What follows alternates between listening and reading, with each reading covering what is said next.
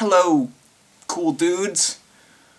What's going on? What is this weird blue spot right here? What else could VEDA, V-E-D-A, stand for? Some examples that me and my friend Lauren made up. Vegetarians eat daily avocados. Very explosive detonation approaching. Venus eats dietary asteroids. Very effective descriptive adjectives. Voldemort easily deaths all. Very eccentric doctors, allons-y. Vigorously etching detailed autographs. Vigilant elephant destroys atrocity. Victorian Englishmen dance appropriately. Very esoteric domains agitate. Veto, every, damn, act. Vigilant everymen do assist. Vagabonds eat deteriorating vegetables.